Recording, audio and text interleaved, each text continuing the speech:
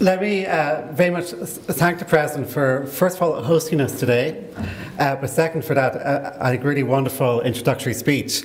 I think I'll be tempted to, for our own website, to cross-link to. I'm sure if you put your speech on your own website, it's just such an erudite and comprehensive introduction to what we spend time thinking about, which is the role of money, the role of coinage in the economy and society. And as President Higgins highlighted, really this is a very special part of what we do. It's literally the coin of the realm. We are producing these coins on behalf of the state through the Minister of Finance, and we are part of a monetary union, but this is very much a special national responsibility to have this function. Let me also say how delighted I have been to meet members of the Gallagher family this morning. That it's really, I think, a tribute to what we all believe, which is really Rory Gallagher's national contribution is reflected in the fact we have the launch here this morning in Áras and Uachtaráin. Let me try and be an economist. You've heard the poet, the philosopher. The economist will point out that music and more broadly the cultural industries are a big part of the economy. We know we have a lot of multinationals here, but in fact when we think about the national contribution, the local contribution, a lot of it is coming from the creative industries.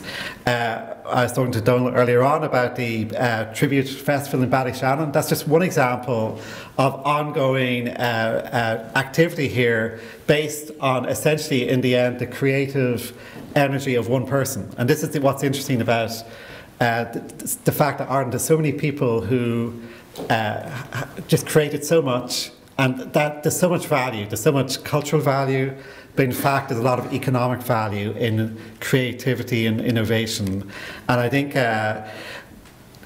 what's interesting also is these are long-lasting, permanent, ongoing, timeless contributions.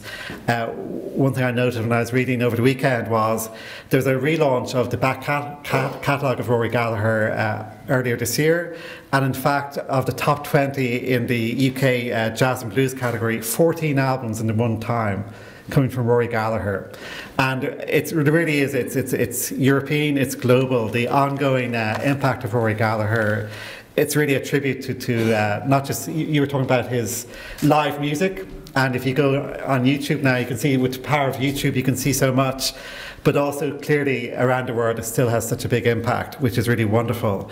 So we have this new series of coins in relation to modern Irish musicians, and as you say, your photograph from your study, which is really shows how authentically your regard for these musicians are. Really, we didn't plan it on the basis of your photograph, but in fact next year the next coin will be from Phil Lynott. So I think for me, it's a really special morning, and I think it falls to me now to present number one coin in this series to the President.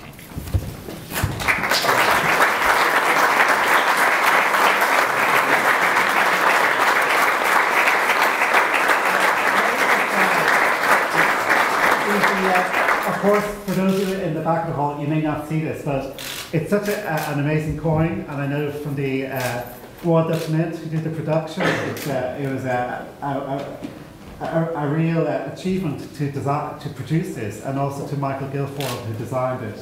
But I think this is going to be, I think, a very successful coin, and it's so appropriate that coin number one goes to the President.